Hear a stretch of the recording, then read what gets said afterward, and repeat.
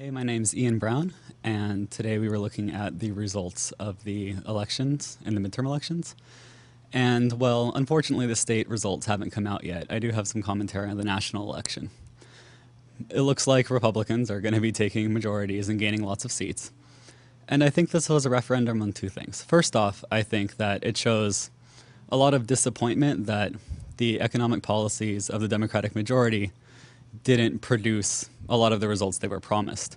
At the same time, I think this also partially demonstrates a lack of patience in the American people for not giving the time for stuff to keep rolling. At the same time, jobs don't magically appear out of nowhere, no matter how much money you throw at them. So no one knows if that had worked. And hopefully this will send a message to the Democrats the next time they're in the majority that they really need to grab it by the horns and go for it full force and not worry about making everybody happy all at once. Thanks.